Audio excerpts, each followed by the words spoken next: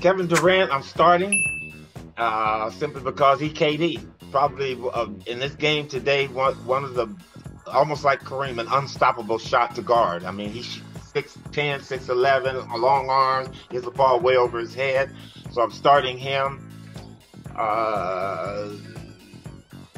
Isiah Thomas, I'm benching. He's going to come off the bench, I think, and then I'm cutting Kyrie. Those two players are the same, but with Isiah Thomas, I know what I'm getting, and he won't have a meltdown and mess up my locker room. Kyrie won't scare me if we play him on another team, because I think I got somebody to guard him. But again, that's a tough one because Kyrie is a formidable player too.